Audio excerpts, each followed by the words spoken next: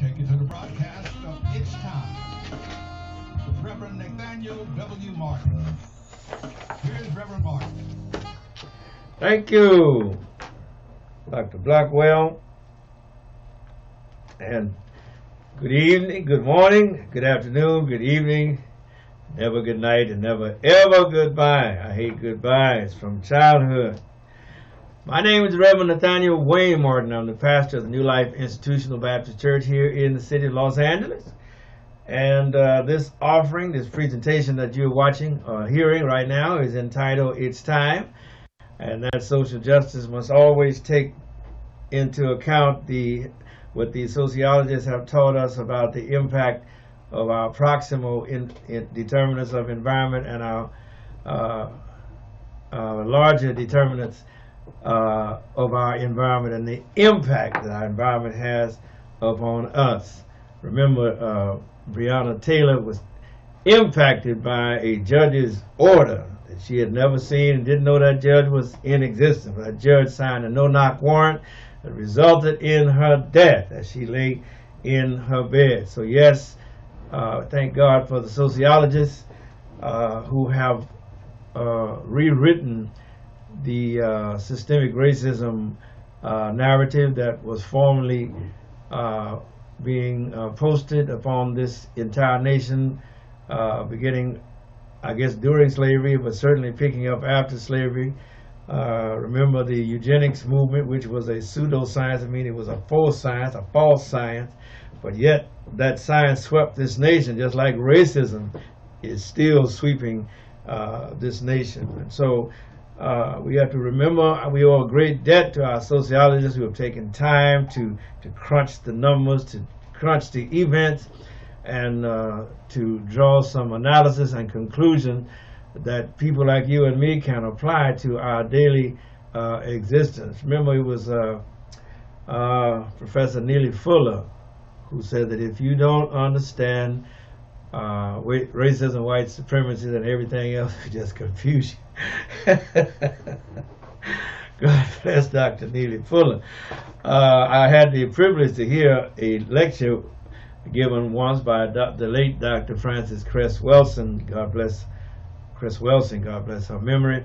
She's gone on to be joined to our ancestors, but she was a very strong proponent that we must understand white supremacy and its effect and its courses and its various manifestations and the devices that are employed.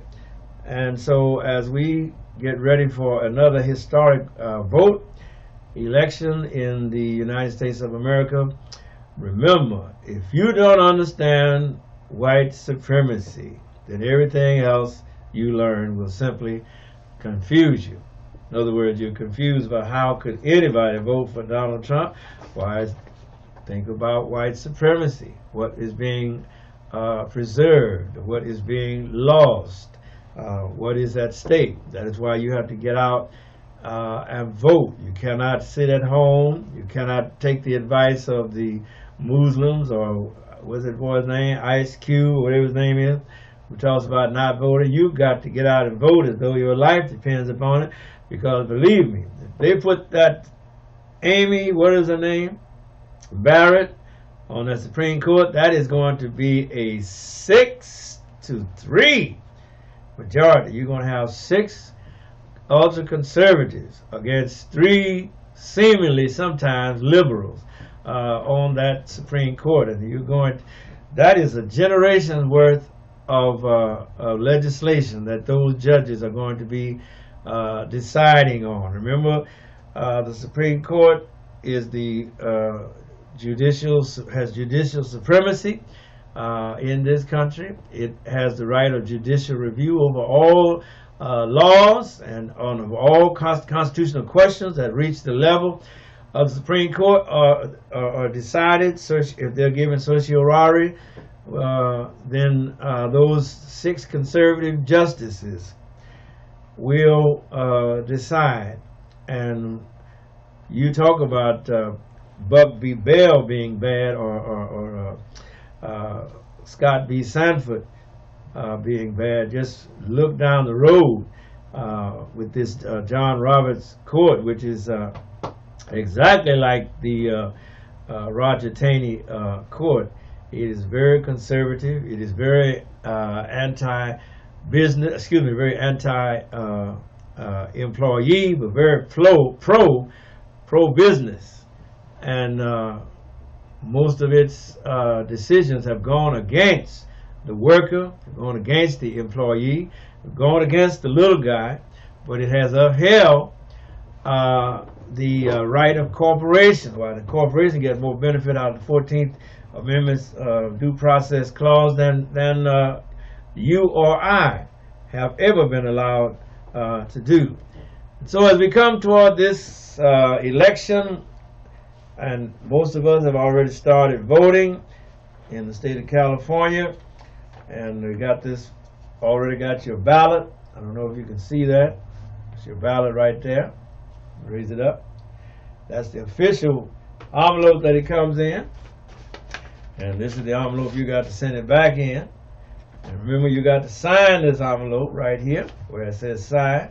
Hold that up.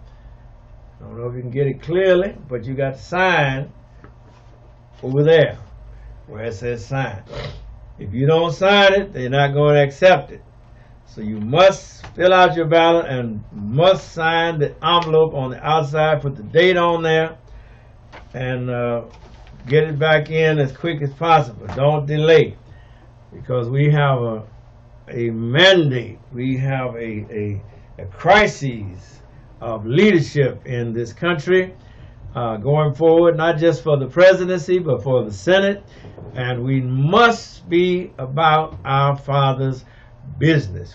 If you don't vote, no sense in turn around, start all criticizing and all of that complaining, because silence is consent. If you didn't vote, then you gave consent to what these people are doing to us. Another point to be made on the social justice matter is not just the environment, but it must always have an economic component, because you live in a capitalistic system. This United States of America is a capitalistic society. As a matter of fact, the entire world is under the heel of capitalism. So there must always be an economic component for the descendants of those coming up out of slavery. Remember, the slave was not paid. He had 246 years of hours, slave hours, which is roughly 16, 18 hours that the slave was always being worked, and he got paid for none of those hours. All of those hours are still on the table. And if America plans to do right, if America plans to move forward with a clear conscience, it's got to settle that ledger debt. That debt is still on the ledger, and it must be acknowledged first of all, and then it must be paid. Let me read our reparations scripture, Deuteronomy chapter 15, picking up the reading at verse number 12. In the Old Testament it says, "And if thy brother, an Hebrew man or an Hebrew woman, be sold unto thee and serve thee 6 years," not 246, but 6 years, "then in the 7th year thou shalt let him or her go free from thee. And when thou sendest them out free from thee, thou shalt not let them go away empty. Thou shalt furnish him or her liberally out of thy flock, and out of thy floor, and out of thy winepress, of that wherewith the Lord thy God hath blessed thee, thou shalt give unto them." I stopped the reading right there. And so you can see how God was concerned that the person who was sold into slavery would not be regarded as a slave for the balance of their lives. I disagree with Paul's admonition, "Slaves, obey your masters," because if we'd all going to obey the master, we'd still be in slavery. I want to be free. I think we deserve freedom, don't you? And the person who had held a person in slavery, in other words, was not under God's economy to just dispose of them in some callous and insensitive manner, but you were to consider their future and to consider their welfare and consider that they probably didn't have anything when they come to you and they ain't got nothing to go out with. So God said you just don't kick them out the gate or off the plantation, which is what was done here. But God says you are to give them supplies, supply them, not just for that day, but obviously for some time thereafter. Just give them the supplies, furnish them liberally so that they would not just have withal for that day, but for the days to come. That means you give them something and give them something to feed them oxen or donkeys or whatever you're going to give them to get out of there with, and so that they would not be destitute.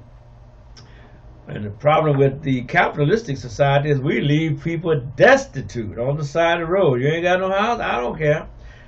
And that is not God's way. So that's why God cannot possibly be blessing America when the way America treats its own citizens, its own people.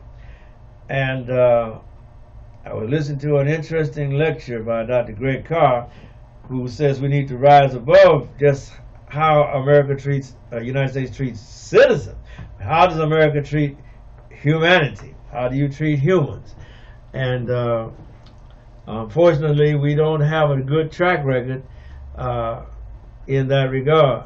Unless you feel despondent, remember that September 30th, the governor of the state of California signed a bill creating a reparations committee task force, which is to study slavery and to study its effect and give an analysis of how the state of California can begin paying out reparations.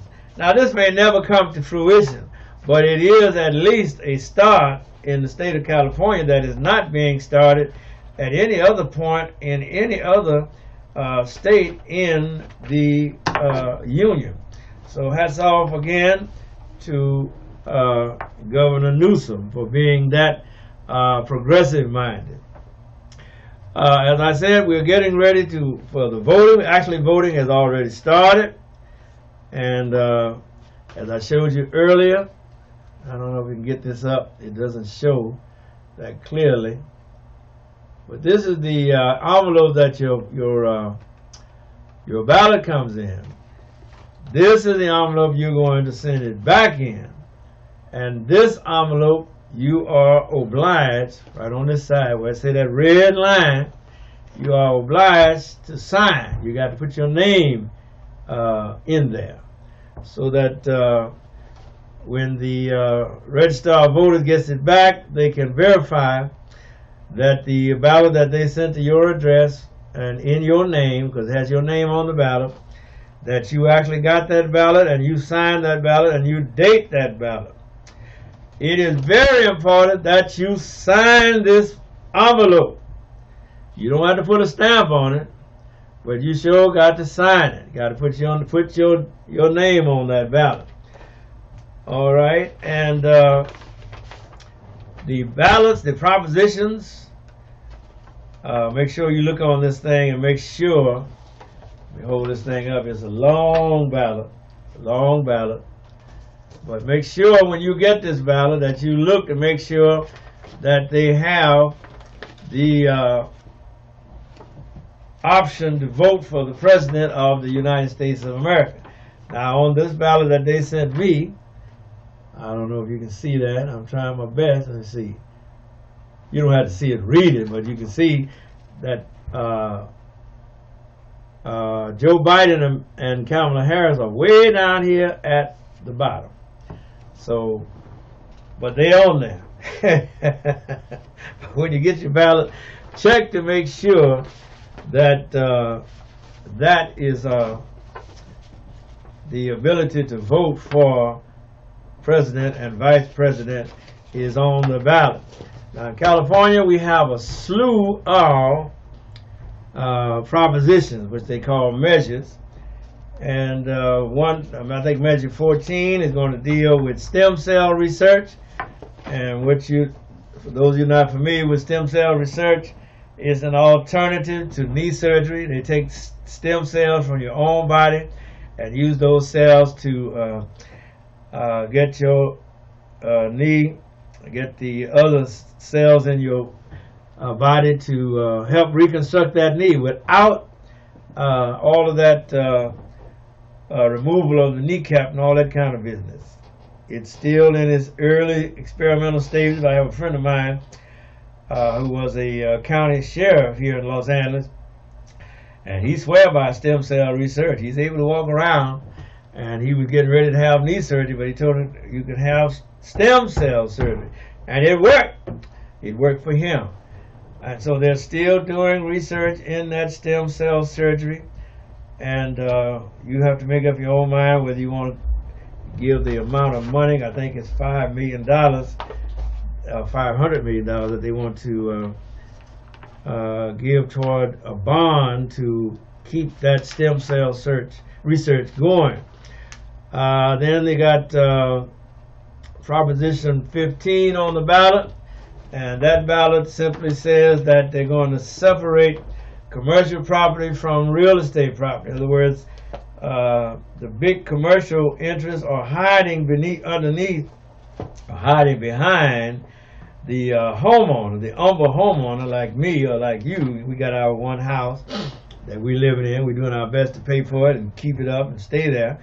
But the big commercial interests, real estate interests, they've been making bank off of that. They've used that Proposition 13 to avoid paying their share of taxes, and those taxes on the homeowner, those taxes fund our public education system. Although in recent years, California has included some other funding sources, but the primary source for public education funding is from the property tax. And given the history of systemic racism in the state of California, how it's been practiced, you know that the houses where the white people lived have historically been of a higher what's the word I'm looking for?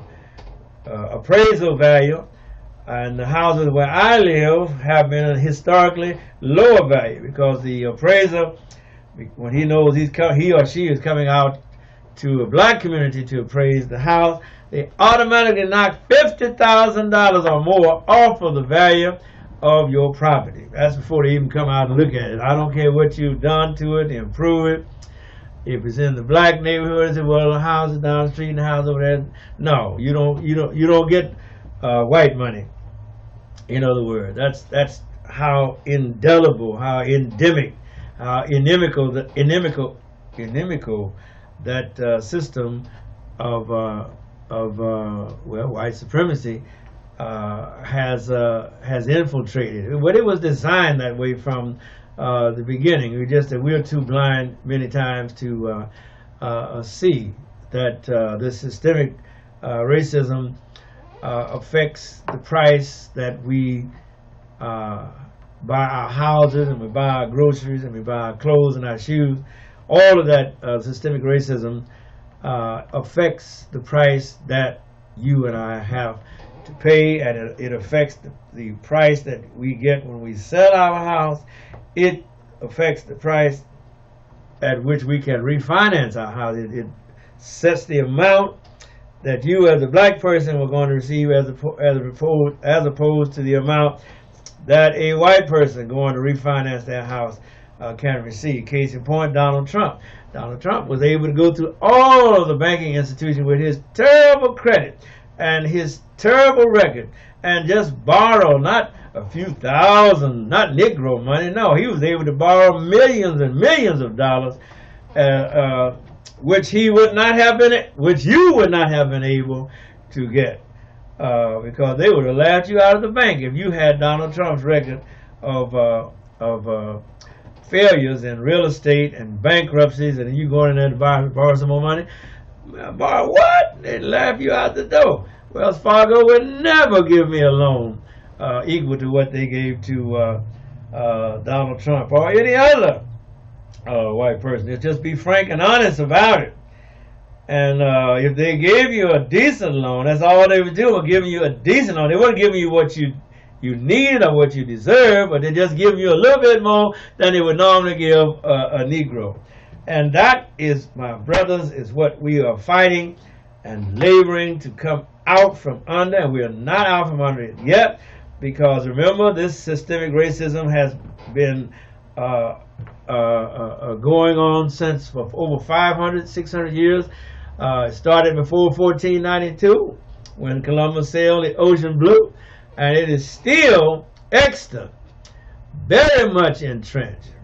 The price that you pay for a dress for your wife or whoever, your girlfriend, the price that she may have to pay in order to buy you a gift, all of that is impacted by the systemic presence of racism in this nation. Remember, this nation was founded, as I said, in the We the People, and those We the People did not include Negroes or colored or black, because at that time we were slaves, and we only rated as a 3/5 of a human being in the eyes of the Constitution of the United States. We were considered people held to service or labor, and so we were not included in that Constitution.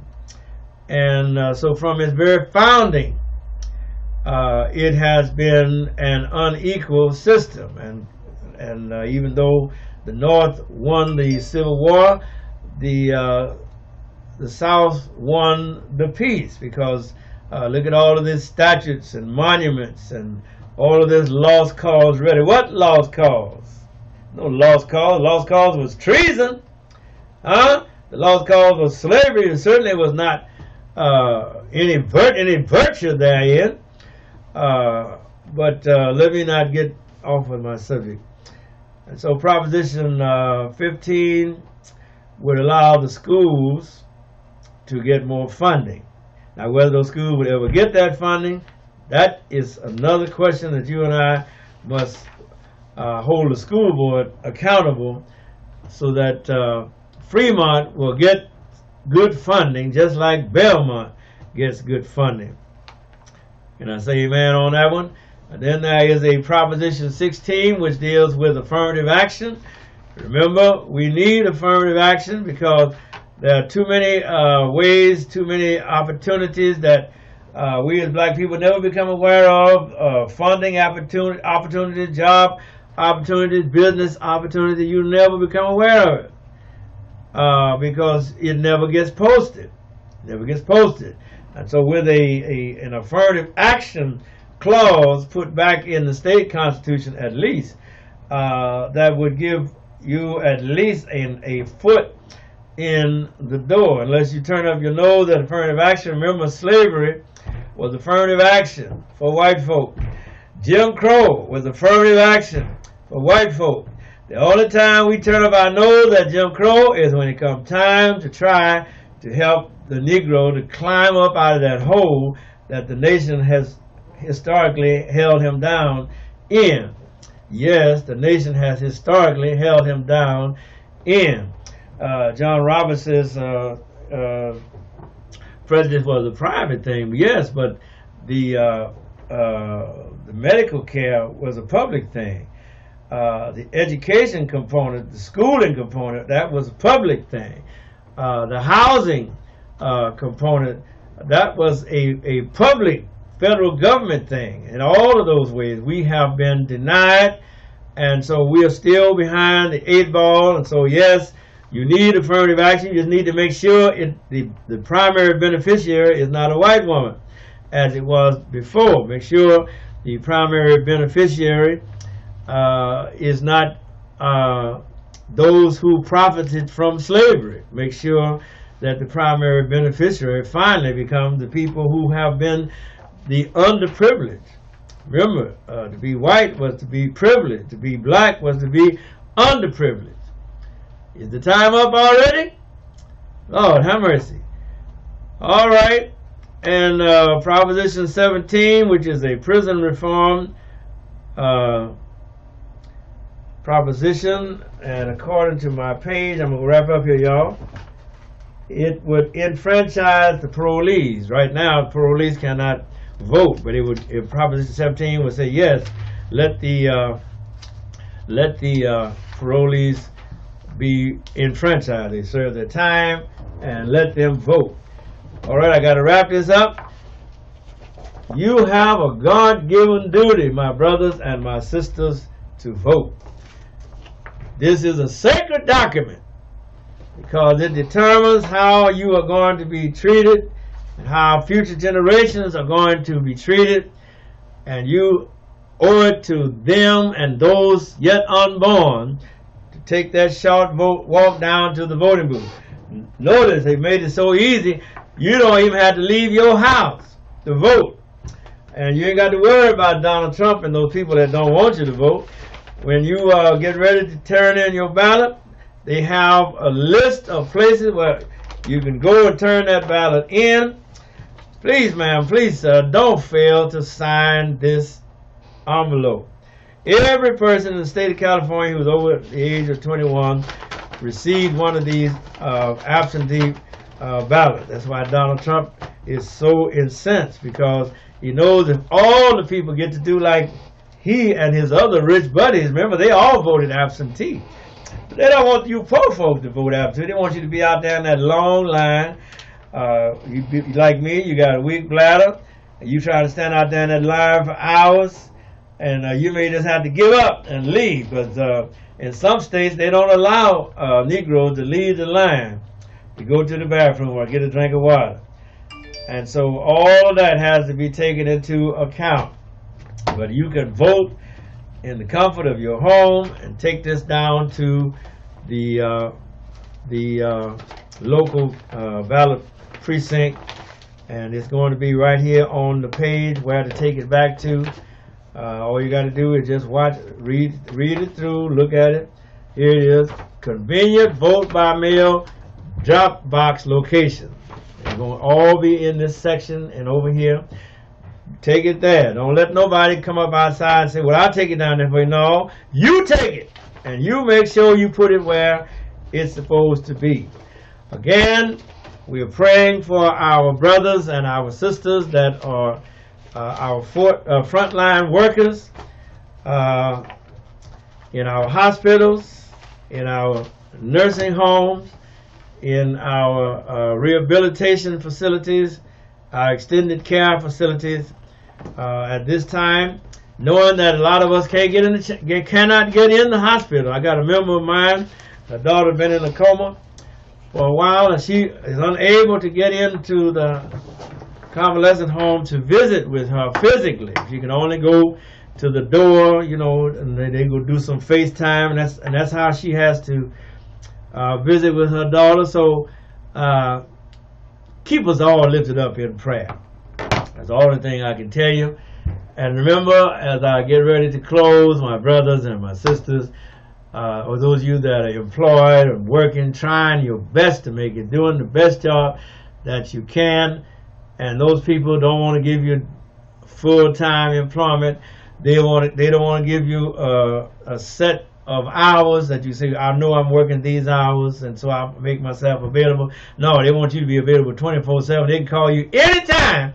And you got to be available to come and pick up that phone and say, okay, I'll be right on in. And what they're doing is they're telling you they don't want to pay you. They want to get the labor out of you. They're treating you like they treat a slave. And what am I saying to you, my brothers and my sisters? Get you a side job. Get you a side hustle. Find you somebody else to work for. Do whatever it takes to get out from under the heel of that type of treatment, because you deserve to be treated with respect and honor. You are a human being. Remember, if they don't want to pay you. Reverend Martin says, don't work for them. God bless you. May God keep you. We're out of here, Doc.